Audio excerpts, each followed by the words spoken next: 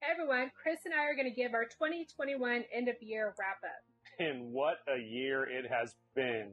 We were joking about it a couple days ago. We went from below zero in Alaska last Christmas to 70s and sunny this Christmas, and a lot's happened in between. We're going to talk about some of the things we've learned on the road, what we would do differently, some items that you may want to think about if you're going to be going full-time or part-time. Even most timers are going to you're going to need to know about this. So stick around. We've got a lot to cover.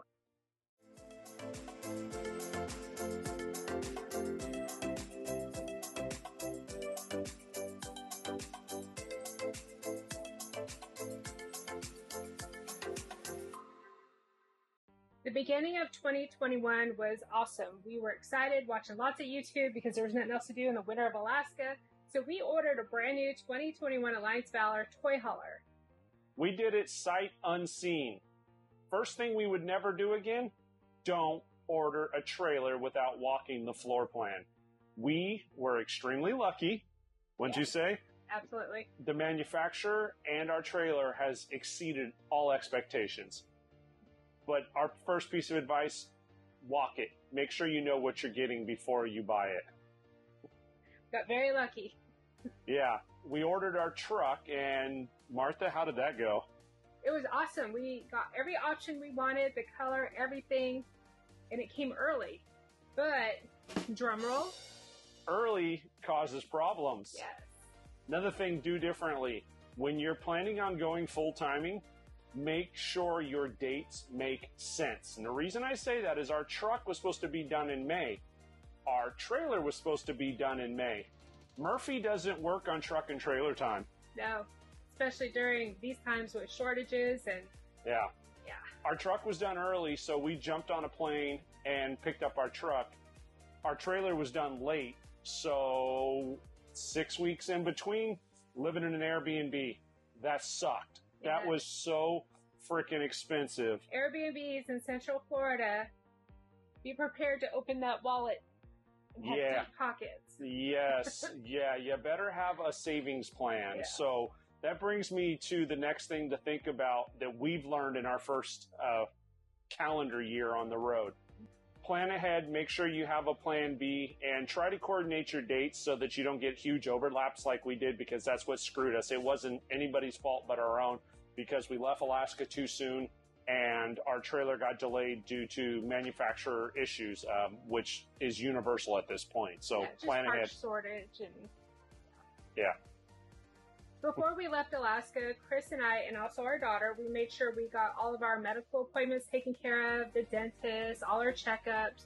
So you want to go ahead and get that out of the way before you do hit the road. And make sure you plan well in advance for wherever you're going to see your practitioner, whether it's your hometown where you're from or wherever you're going to be setting up your home base. But make sure you get those scheduled, and make sure you coordinate those times so that when you're coming through that area, you can get it taken care of. I had a dummy moment. Seems to be a pattern here. I had a dummy moment. I didn't plan ahead real well for my contacts, and I realized that I ran out of contacts. So thanks to Costco in Elkhart, Indiana, we were able to swoop in and get some contacts ordered. So plan ahead on your medical so that you know exactly what to do, where to do it, and you don't have to stress and run out of contact lenses. Make checklists. So I think a lot of it, Chris and I got caught up in the moment. It is emotional. You know, we're selling this big, beautiful house in Alaska. We're going to hit the open road and just go on all these adventures, but not everything lined up perfectly. It's life. Yeah. I guess that would be our next tip. If you can't roll with the punches and you're not comfortable with stuff just falling to hell to pieces, this may not be the lifestyle for you. Nothing goes as you anticipate. Everything costs more than you think and takes longer to fix or install. Now, would we do it again? Yeah. Abso-freaking-lutely, without a doubt, 100%. The people and the destinations that we've seen so far, 11 states? We thought it was 12, but we went back and fact-checked, sir. Well, and there's a reason why, but... Because numbers are hard. Numbers are hard, and one day we decided to just go ahead and go for it and go double the miles. Right, so. We were supposed to have stopped in an extra state. We ended up helping out some friends, so we skipped a state. We went through 11 states. We went just under 6,000 miles. We've had our Valor now just over 6 months at this point. Yeah. And it's been great. The RV lifestyle as a whole is so laid back. The people are awesome. The places you get to see and the freedom to set your own journey and destination is what makes this such an incredible adventure. Highly recommend it for anybody that's interested in it now. But here's the reality, though. As we said, crap will go wrong. Understand that. I had a meltdown, straight up meltdown through a BF. Yeah, he did. When we first got our trailer, I wasn't 100% familiar with how the integration of the solar system worked with the generator, and we were boondocking in a harvest host, and I ran our batteries down too low because they're lithium. Didn't have experience with those. Well, a catastrophic series of events that wasn't that big of a deal. It was just me not knowing. Long story short is it tripped the breaker on our generator, and I didn't realize there was 2 breakers on a generator, so I couldn't get the trailer to generate power, and the alarm was going off nonstop, and I couldn't get it to stop. Thank God for our manufacturer, Alliance RV. I was able to pick up the cell phone, call one of their super genius service people, and he told me, hey, walk out and flip these 2 switches, which solved the problem. But the point behind that is not the brake. The point is you're mentally going to lose your crap on the road. Eventually it's going to happen. That's the truth of the matter. Something's going to frustrate you, whether it's a travel day, getting cut off, getting flipped off, stuff breaking, tires leaking. Like, that's all part of the emotion. If you can't roll with the punches, it's going to be a challenge. Just special shout out. Thank you, Jim. On travel days, you want to slow down, get up early, make breakfast, have your coffee, get your checklists out, and run through it. Chris and I have learned that we need to double check. I'll go through my checklist, he'll go through his checklist, and then we'll cross-reference. We found that less room for error. There are times where maybe we left a cabinet door open or not much. So. And keep in mind that each person will see things differently. So having each one of us go through our checklist, and we use an app. Martha will link that down below. We're not affiliated with it, but it works well for us.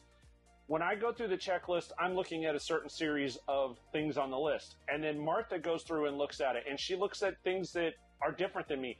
I have a tendency to look up. I'm a tall guy. Martha has a tendency to look down, which is vertically challenged. Right. But because of that, each of us working through our checklist, you found missing screws and bolts that I missed. Yeah. I found cabinets that weren't shut because stuff happens. Slow down. Leave early. Give yourself a huge buffer. You'll be lucky if you make 50 miles of progress in an hour of travel throughout an entire travel day. So figure out what your parameters are and set them. Martha and I had to do one trip where we went 700 miles in one day. Is it doable? Yeah. Would I recommend it? No. It sucks. Yeah. It's such a long day. So find out what makes you comfortable. And for us, we found about 300 miles is the most we want to do in a day. Yeah. If we can try to pull off 6 to 8 hours of travel, which comes out to about 300 to 350 miles a day. Yeah. Plus traveling with a dog too, she needs to stretch her legs and have her relief breaks. Queen of Sheba down there, who's sleeping right below us, has the entire back seat, but just know they're going to take time. They add to your travel day. And you can't tell her, hey, just wait 10 more minutes. We're almost to the rest stop. Nope. She'll be like, woof, right up in your ear. What Chris and I have enjoyed is getting involved in the social aspect of the RV life community. So Alliance has the best RV community. We love our allies, and we've made so many new friends. There's other manufacturers, of course. There's other ways to do that. One of the ways that we're involved, we're part of Escapees, who handles our mail. If you haven't set up a mail forwarding service, I'd highly recommend them. Nope, again, no affiliation, but it's been flawless. Everything has been seamless with Escapees. They also have magazines, they've got a community, they have get-togethers, they have rallies. So getting part of Escapees was a great thing for us. The other one is Our Village. Our Village is awesome. It's like a Facebook platform just for RVers. And any kind of social group or interest you have, they've got a group for that, and you can get together with them. They were even during COVID doing virtual bingo. Yes. They were doing bingo over the internet just to get people together and be part of the community. So do what Martha said. Get involved in the community and the RV lifestyle. It truly is a lifestyle, and it's about having fun and making life an adventure. And you learn a lot from everyone, too. So along with our Alliance Facebook groups, Escapees, Our Village, there's other ones out there. There's military ones we're a part of as well. Mm-hmm. You have questions? This is new to us, too. So, yeah, go ahead and ask. That brought up a thought. Super important if you're going to go RVing, and I don't care if you're a weekend warrior or a full-timer. Research the RV parks. Holy crap. We looked at one on Facebook, or excuse me, on the internet. It looked good. And we were going to go stay there, and we happened to be relatively close by, so it's like, all right, let's swoop in there since our trailer's already set up at this other location. I'm not going to blast them, but don't stay in locations. Research your parks, because my God, if we'd have stayed there, I'd have been outside with a gun and a bulletproof vest on all night. It was horrible. So please. It was definitely really, really run down. Not somewhere safe, especially like with small children. I would not recommend it. There was so much crime when we looked up the area. It just was it was bad. Do your research, because all the crime statistics is public information. If you do a little research on either like the city, town, location, you can find out what's going on. Yeah, we dodged a bullet there. So please do your research on where you're going. Read the reviews. Honestly, read the reviews. We went on to Yelp and their webpage, everything. Read the reviews. Look at the most current, because the ones that were older was like, this is the greatest place ever. And then all the way up to a month ago was, my RV got broken into, my truck got broken into, I got assaulted. Like, right, there was a domestic violence situation. The police were here all night. One of the comments was that there was a hostage situation. Holy crack house, Batman, stay away. Yeah, we enjoy walking Callie in the evening because it's cooler for her down here in Florida, and we don't want to run any situation where it's unsafe for us and for our dog. So one other thing that is so crucial to RVing is paring down. And you saw our cringy video that we put out in the very beginning. Oh my God, that first video. Woo. When you pare down your stuff, it's liberating, and that's great. When you buy your RV, you accumulate more stuff. Holy crap. Yeah, we went from we're 1,600 pounds under to 60 pounds. So two things in there. One, weigh your RV and know your weight so you're towed safely. Two, don't buy more stuff. Well, here's the thing. So get a storage unit if you don't have somewhere to store, like a family, friend, a place to store things, or if you decide to have a home base, which we'll talk about in a minute, have a home base and being able to just pack your trailer lighter. And that is a super valid point, because the reality is, for a long time, our worldly possessions 100% was in our trailer, which means her grandparents' china, which anybody knows that, weighs a ton. Carrying our wedding dress, well, your wedding dress, I didn't wear it. Wasn't that kind of party. Carrying wedding dress, having things that are momentums. Hunting clothes, bow and arrow. I mean, we had everything in here. It's like, where were we going to put it? So we did get a storage unit here in Central Florida for a little while. Yes, so a storage unit is a must. Somewhere to keep your stuff, to keep the light. And it'll help you if you're going to be going seasonally.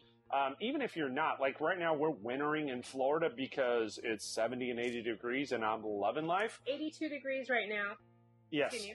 So we're wintering in Florida. So what our plan was to have the storage unit and then be able to switch out summer clothes, winter clothes, like you're saying, activities, so water sports, fishing, camping, hunting, things like that we can stick in storage when we're not using them, but have access to them when we want, as long as we plan ahead. Now, home base, that was a big one. we decided to get a home base in Central Florida. If you haven't seen the video, Martha will link it at the end of this video. There's somewhere up here too. Over there. Watch our video on our home base. We're not going to regurgitate that. But for us and our financial future, and for me being like an OCD planner, it was good for us. And it's wonderful, and we cannot wait to get back on the road. Now that that's done, we've got a couple of events locally, and we're going to be off. We are going, so 2022. Let's talk about that. 2022 is very exciting. So we have at least 3 rallies planned. So we have Florida, Texas, and Indiana. We're really excited. We have a friend we're going to go visit in Montana. Coming to see Trent. And definitely California. So right now we're set up to go about 16,000 miles for 2022. We're going to be doing a massive loop through the U.S. and we're going to shoot up the East Coast. Then we're going to go down back south, go over to Texas for the rally. Then we're going to go up to Indiana for our national rally. And then we're going to head west and go through Montana, Wyoming, Idaho, Oregon, California, and then back down south and head across Arizona, New Mexico, Texas, Oklahoma, Louisiana, Mississippi, blah, blah, blah, blah, all the way back to Florida for the holidays. So we are going to spend, I would say, a solid 8 months straight is kind of what we're anticipating, as long as nothing foobars. We already have reservations back at Disney World's Fort Wilderness for November. Well, of course, Miss Mickey Magic over here wants her birthday at Disney, and who am I but a good husband to say yes, dear? Best husband ever. Right. Glad she... Y'all heard that. Put it on the calendar. Well, and we also have some flexibility in our schedule as well, too. So what would you call 2021? If I were going to sum it up in a word, what would I call it? I'd call it success. Yeah. It was a success. So it's definitely a roller coaster. Life really did happen.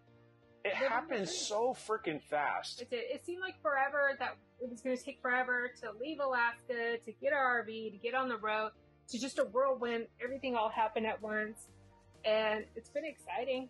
Well, as all things in life, it was like hurry up and wait. Yeah. Like, oh, your truck's done, go. All right, cool. Your trailer will be done in May. Cool. We fly down, we jump in, we grab the truck, we drive to Florida, and hit the brakes. You don't get your trailer till 6 weeks later, until July 4th weekend.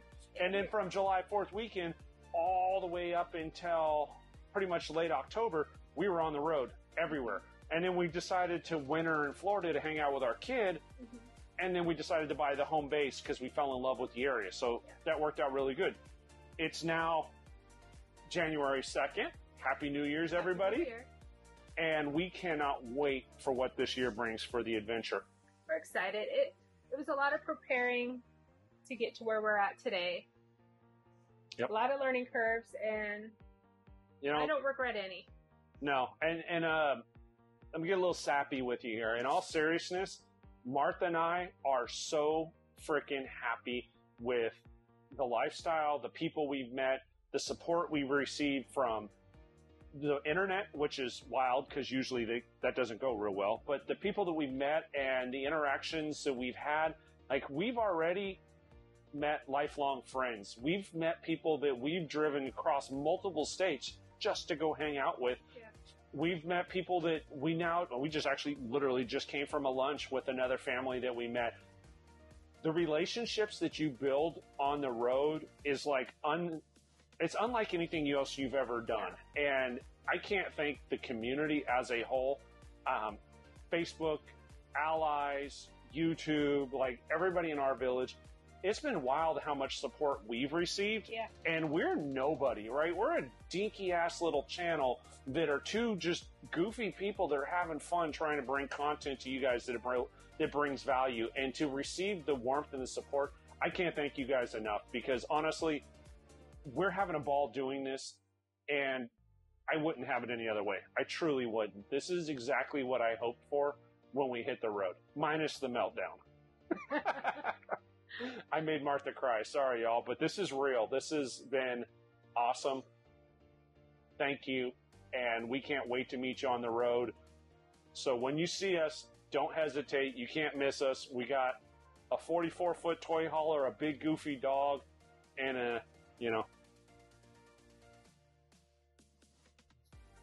I made her cry. Wasn't my goal, but I'm being real. Has it been everything you wanted? Well, thank you all for watching. If you haven't subscribed and you've made it this far into the video, please do that. You know, Martha and I would love to continue to bring content that brings value to you all. And the only way we do that is through subscription through YouTube. It doesn't cost you anything. So hit the subscribe button and come along on the journey. And when you see us on the road, don't hesitate to flag us down, say hi, because we'd love to hang out. Usually I'm not really crying, but it has been. It's been a blast.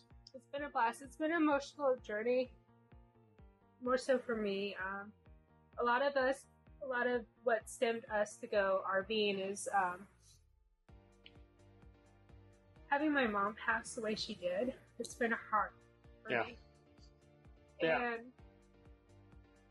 that's a part of life that stemmed us to really just go, F it, we want to go. My mom died really young. My stepfather died really young. Martha's mom and dad died really young. We want to enjoy life, and we want to have a blast doing it.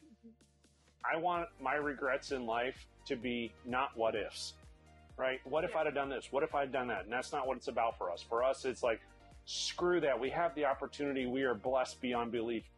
Let's go.